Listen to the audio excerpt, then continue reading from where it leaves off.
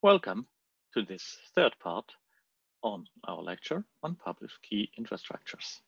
This time we're going to talk about X509. Why even?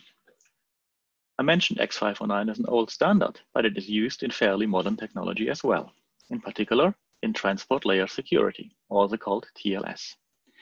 TLS is a backbone protocol for securing many other protocols. Some VPNs build on it. Some email protocols can be secured with it, but most importantly, HTTP is commonly secured with TLS, resulting in HTTPS, and that is used as the protocol for the World Wide Web. TLS was actually born as Secure Sockets Layer in the early 1990s.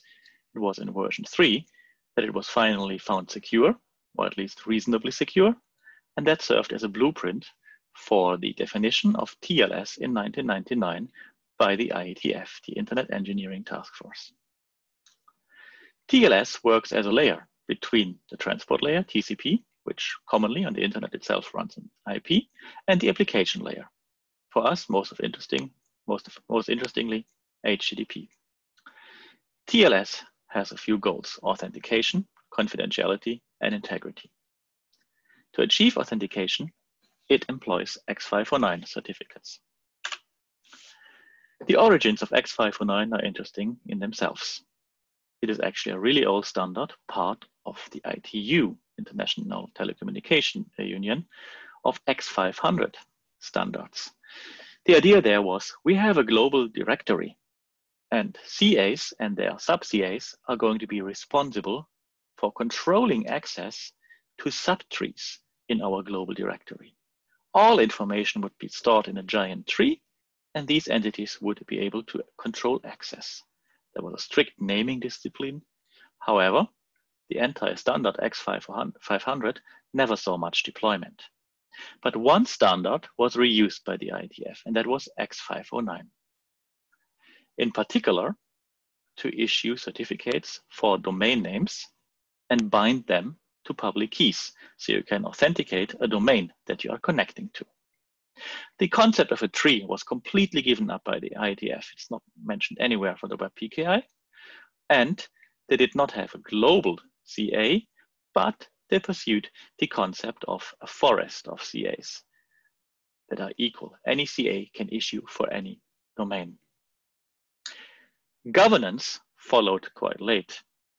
People used the web PKI years before serious attempts were made to regulate how exactly and under which circumstances certificates should be issued for domain names and which kind of verification should be applied. In the last 10 years in particular, however, we have seen quite a little bit of progress there. This here is the elementary structure of an X509 certificate. Still simplified because you can do quite a lot with it. And here it already appears in version 3, which is the most common one today. In gray, you find the fields that are the most important for a certificate. You have the issuer, you have a subject, you have a public key, and you have a signature by the issuer on the entire thing. I have added a little bit more, and I have also marked in gray the expiry date, called not after in X509, because a certificate should not be used after a certain expiry date.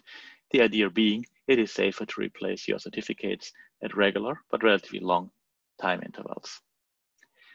There's a version number, of course, there's a serial number, the definition of the algorithms used, in particular signature algorithm, but also the algorithm used for the public key.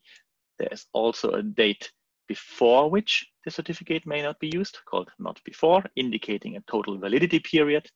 And then you have a few things that are used in terms of extending the certificate.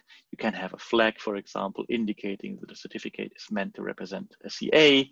Then there's a thing called extended validation, EV, which we're going to talk about later, and CRLs, which we're also going to talk about even later.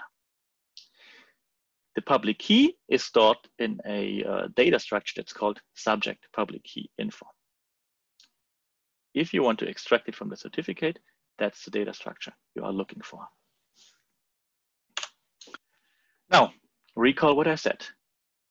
In practice, we have many global CAs on the web PKI, and we have root stores, and it is these that I would like to have a little bit closer look at now. I have marked them here in red in terms of the root certificates that can be stored in a root store, right? Root certificates are in essence the anchor points, the roots of the forest of trees that we spoke about earlier. Root stores hold root certificates, and these are the certificates of trusted CAs. Trusted means they are trusted to issue certificates to the correct entities. In other words, they apply a certain verification process, which is assumed to be practicable and secure and reach its goal of identifying the correct entity. Every application that uses X509 in practice must have a root store. Root stores are actually included in every operating system that you are likely to encounter, in particular Windows, operating systems by Apple, and various Linux versions. But browsers can also have root stores. For example, Mozilla Firefox to this day has its own root store, whereas other browsers make use of the operating system's root store. That has certain implications. For example, every vendor has their own process to determine if a CA should be added to the root store or not. By extension, by the way, this means you are trusting that your vendor is making the right choices, which CAs to include and which not. What is this based on? Well, a CA has to write a so-called certification policy statement and send it to the vendor, and then it's going to be assessed. That document is not exactly technical. It is more of a legal nature. It describes which audits need to take place, at which intervals, how data is stored in particular keys, how it is kept secure, etc.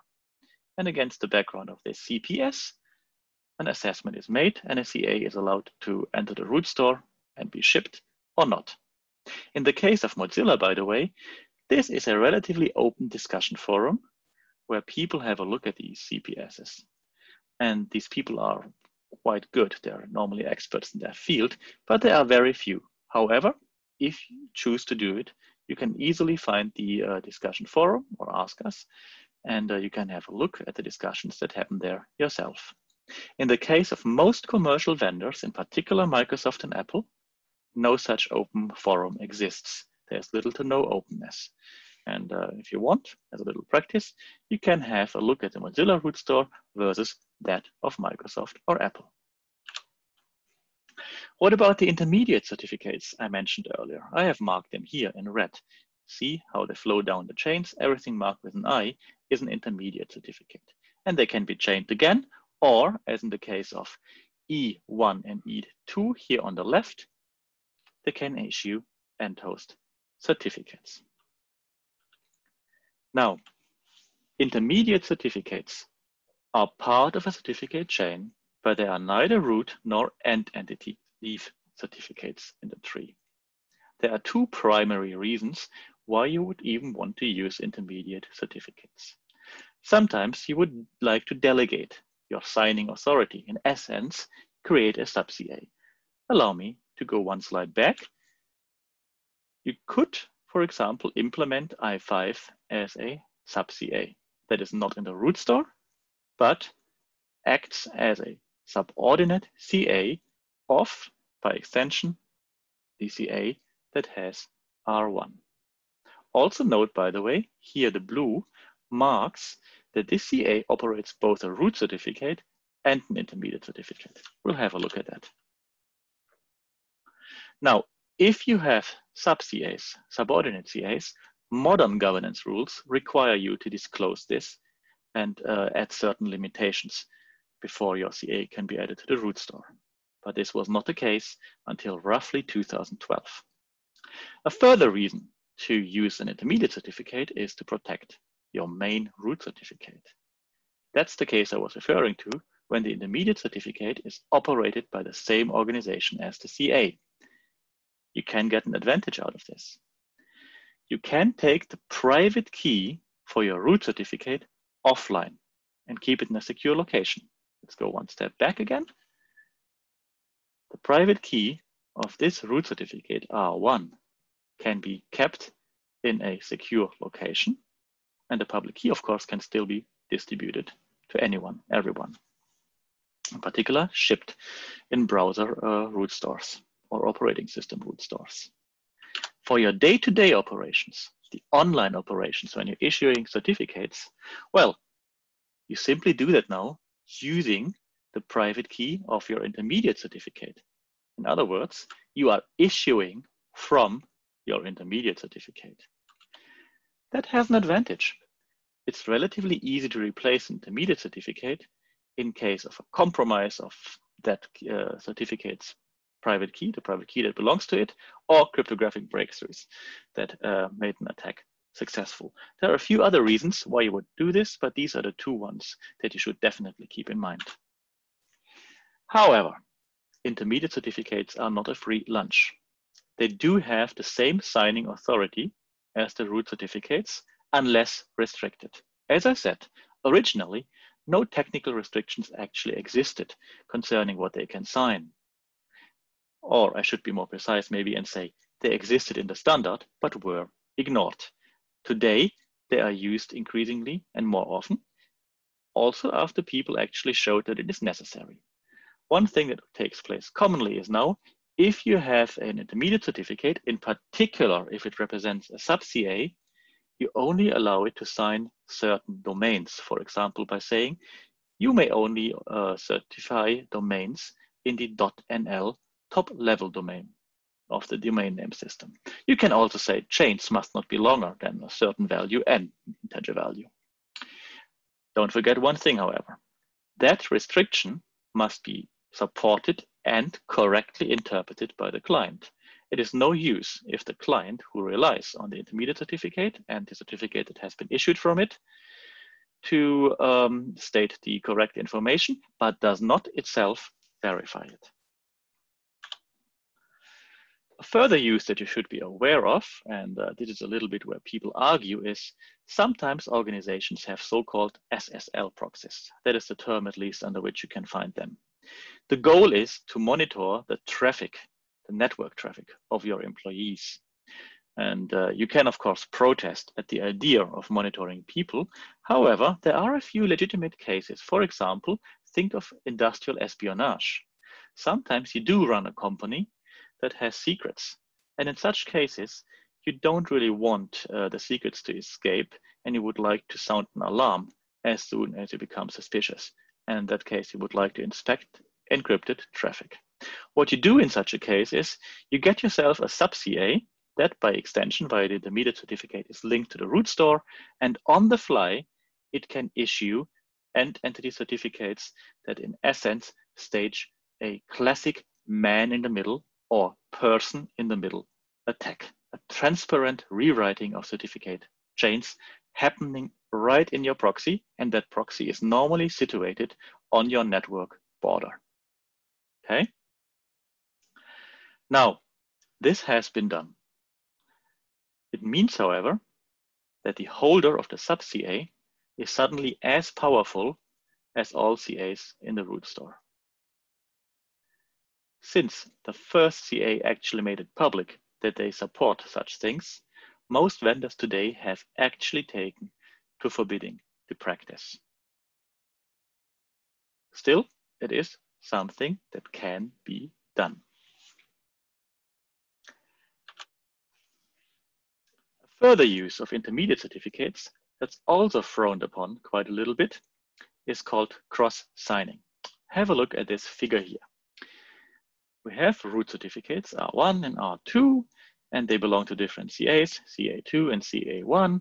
And let's say they are included in the same root store that I have marked in green.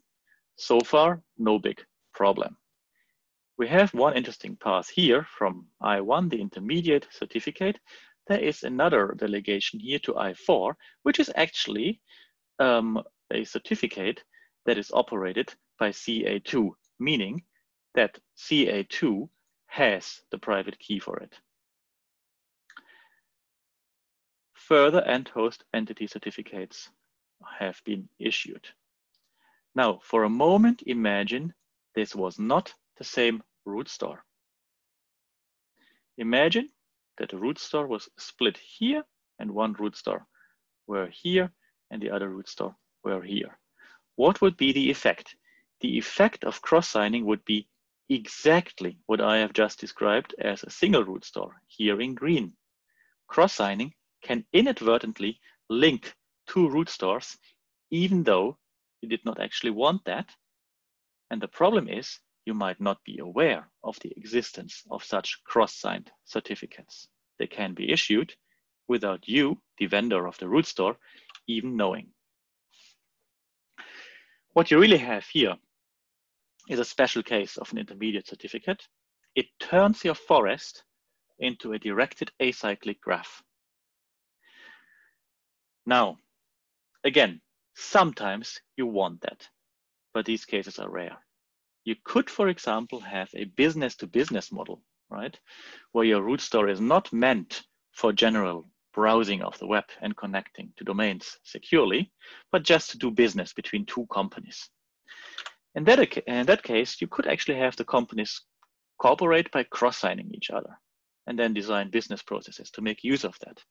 However, for the World Wide Web, it completely breaks our root store model. Again, because the cross-signing essentially links two different root stores without anyone at all being aware of it, except, of course, for the two participating CAs. This subverts the control of the root store vendor, and it means that governance, external governance, becomes very, very important. However, unfortunately, in the past, such cross-signing has happened without disclosure. What happens if a CA is actually not in your root store, but you encounter it in a TLS connection? That is the root cause for a famous error message. I'm showing you here a little picture of an older one where it says your connection is not secure. In essence, if your browser, for example, does not recognize the root certificate because it's not in the root store, it is going to tell you that it cannot verify the authenticity of the connection, and hence it calls the connection not secure. Now, what about this governance that I am talking about? In practice, the last 10 to 15 years, forums have emerged that take the steering role in the governance of certificate issuance. And the most important one is probably the CA browser forum, where CAs and browsers work together to agree on the steps to execute to verify the identity of a certain entity that wishes to be certified. At present, there are 3 issuance models that are accepted. The first 2 are also already deployed, and the other one is still a little bit evolving. Now, historically, the middle one, extended validation, was the one defined first, but we go through them in a slightly different order because domain validation is actually the most common. This is a simple form of algorithmic governance, in essence, prescribing that you must validate the ownership of a domain before you issue a certificate to the person or the entity who claims to own the domain. And this is done by technical means. For example, by email, because you assume that only the owner of a domain can receive email for it. It can be done by placing a token on the web server to demonstrate that you can control the web server on that domain. And it can also, by the way, be done via the DNS, which is a relatively new standard. A famous CA that uses this is Let's Encrypt, which is also a free and mostly automated CA that I highly recommend you should check out. The second concept is the most expensive one. It is called extended validation. Interestingly, it is also the one that has turned out to be not particularly popular, and it is now in decline. Here you have a strong requirement for legal documentation of the identity that you're talking about. In other words, you really must present legal documents that certify that you are who you claim to be. The entire model is actually a little bit disputed. I mentioned it is in decline. The reason being, it is disputed how useful it really is for the users of the web. Maybe in a few years, I will report that extended validation is no longer in use. It is certainly currently under pressure. Finally, there is a middle kind of thing that is called organizational validation. It's between domain validation and extended validation, and the steps to verify an identity are still evolving. This concludes our lecture on X509.